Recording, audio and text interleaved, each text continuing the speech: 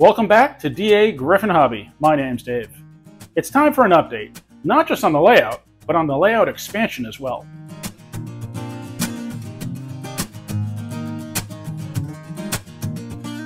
Before we talk about what's going on with the layout or the expansion, I wanted to talk a little bit about what's not going to happen. I am not going to redo my whole layout. I am not going to be ripping it out and starting over. Yes, at some point I will, most likely, rip out this entire layout, but that won't be until a lot of other things happen. This garage that I'm in, while I'm very fortunate to have the space, is not in the best shape. The slab floor is cracked and damaged in multiple places. It really needs major conditioning or maybe even a self-leveler poured over it before anything else is done inside. And that would be the first thing, or the second thing. The first thing would be a new roof. The roof in this building is horribly old. It's very old, tongue and groove, that's all split and cracked and broken. I've redone the dormer portion of the roof a couple times, and I'm not a roofer. It just keeps getting damaged. But that's kind of what happens when you don't have anything to attach the roofing material to. The wood's just rotted and gone in some spots. So if I was able to haul sheets of plywood up to that level and do that, I would, but it's not something I'm capable of doing. So really nothing major will happen in here until that roof is done.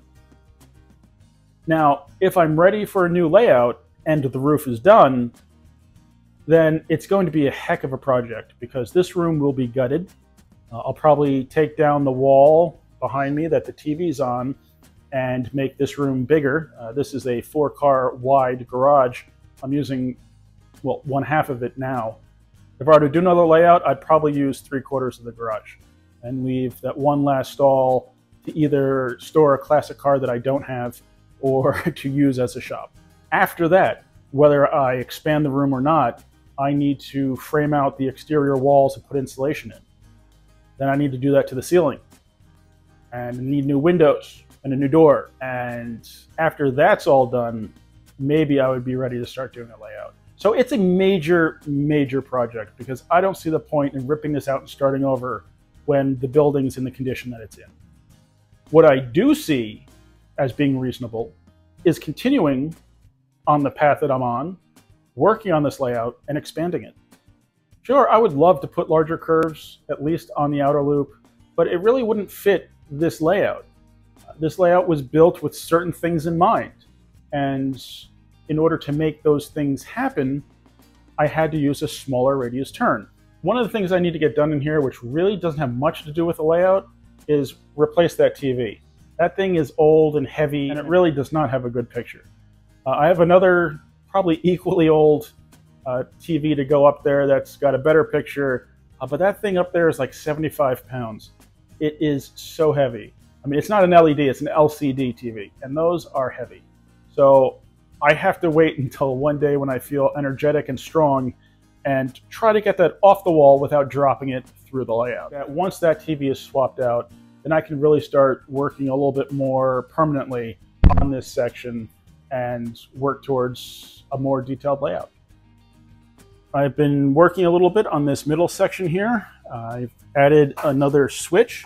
Now there are 2 switches, and they're both manual at this point because it's not like the trains are going to be running over them as much as I'm just going to be moving a couple of things back and forth. I also cut both of these switches down, took off about that much so that the spurs would not be too far apart.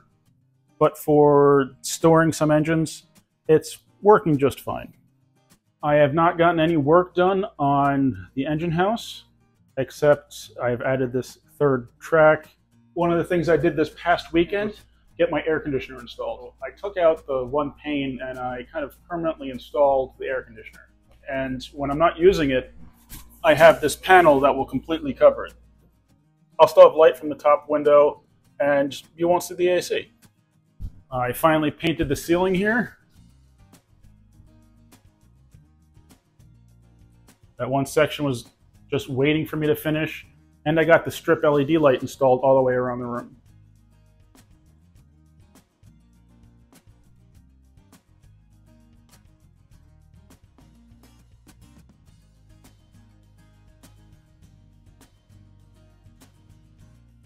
And it sure doesn't look like it now, but I spent a lot of time cleaning in here, and it looked great until I started trying to mock up the expansion of the layout, and then I had to shove a bunch of stuff back towards the center of the room.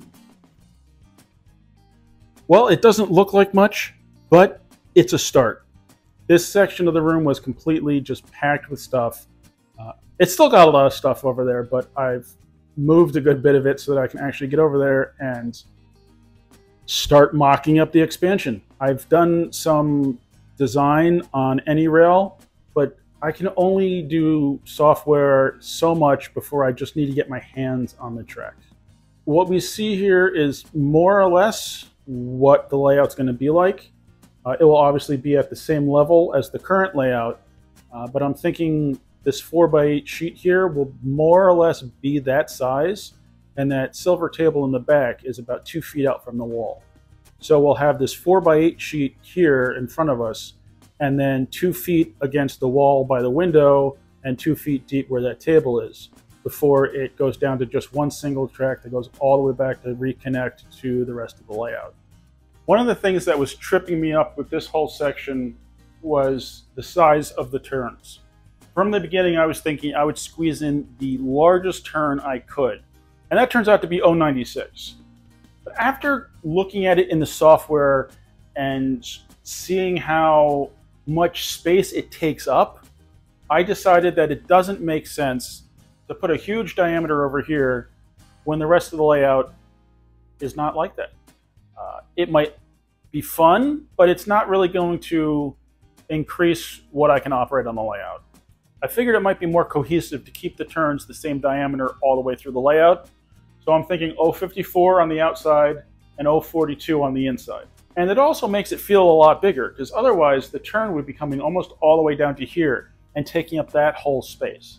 So I think with smaller turns and longer straights, I'll be able to get in more scenes. And I have some pretty interesting ideas for this side of the layout. Most of the rest of the layout is mountainous. And I'm thinking this needs to be more of a valley. Back there against the window or under the window, I'm thinking of framing the table out so that it drops down so I can box it out so it's very deep. And what that would enable me to do, a large trestle over that space or another type of bridge, and I think it would really add a lot of interest. You might not be able to see it really well from the center of the room, but once you come over here, it's going to be like a big centerpiece. And then I would be able to come around this way, and I think a couple more bridges, maybe a big river. Because I did want a big river on this layout, and it just never happened. So smaller turns, more straight track, a big ravine with bridge or trestle, and a smaller but still large river and some bridges over here. With this 4x8 sheet here, that leaves me about 2.5 feet of an aisleway right here. And I feel that that's plenty of room to be able to comfortably walk in and get to the layout. The back corner over there, I really haven't developed that area as much as I thought I was going to. That may change as I continue working on the layout. Changing the outer 2 loops is going to alter that whole section. The plan is still big mountain here, but removing the tracks from here might open up some other possibilities. But it's also never going to be that visible unless you walk all the way around the layout. I do think it would be kind of fun to squeeze in some little fun scenes back there that, you know, kind of feel like a little discovery. If you actually bother to go back there, you'll be like, oh, look at this, this is so neat. I don't know what that would be yet, but we'll find out in the future. One of the design requirements initially for this layout was that there was nothing I would need to duck under. I don't have the best back, and I doubt it will get better over the years. So I did not want to have to scoot under anything, hunch over, get down on all fours to get under anything. So that's why my layout doesn't have any duck unders on it. So as I'm trying to figure out how I'm going to connect these two sections of layout, I obviously need a lift out of some sort. I could design it so that the whole section just lifts off and I can put it down, or I could do something like Zach over at Country Bunker did. He ended up with 3-track wide bridge that they cut holes in between the tracks to make it look more like a base of a bridge, and then the whole thing pivots up. I know plenty of people do bridges that pivot up like that. I just kind of like the way he went about doing it. So whether I lift it completely off or it does actually lift up will come down to how the mechanics of it work, really. I'd rather something that hinges. So that is what I'm going to work towards. One of the things I'm trying to figure out is what direction these tracks take. Do they just come straight out and continue the line that they're on right now and come straight over to this table before turning? Or do I angle them slightly and have them come at an angle to the table so that I'm starting all the way at the edge? And that's something I keep designing and redesigning in the software. But regardless of whether these come straight or an angle, it doesn't really alter the plan that much. There will be 2 tracks going around the perimeter. And then on the other side, I'm thinking the inner loop will come back at an angle to the main table and continue on after the current turn. Whereas the outer loop will stay against the wall and run the entire length of this wall back to the corner and then rejoin the track where it is now. I've talked in the past about my inability to properly plan and how that's put me in a position, for a good part of this layout. But I'm at the same point now where I'm like, I don't want to plan, I just want to build. I have to go back to the software, do my best to come up with a little bit more solid planning, and then it's going to be time to order wood and track. Maybe before I even order the wood, I will get another couple sheets of foam and mock it all up on the floor to make sure I like the way it works, and then build the table under it.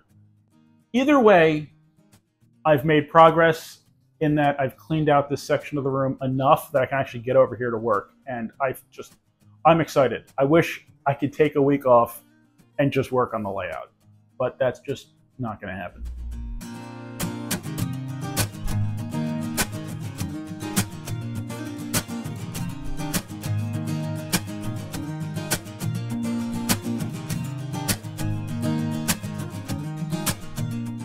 Hey, I've got shirts again with a new and improved logo. So if you've been wanting one, follow the link, go over to Teespring, or Spring I think as it's now called, and order yourself a shirt.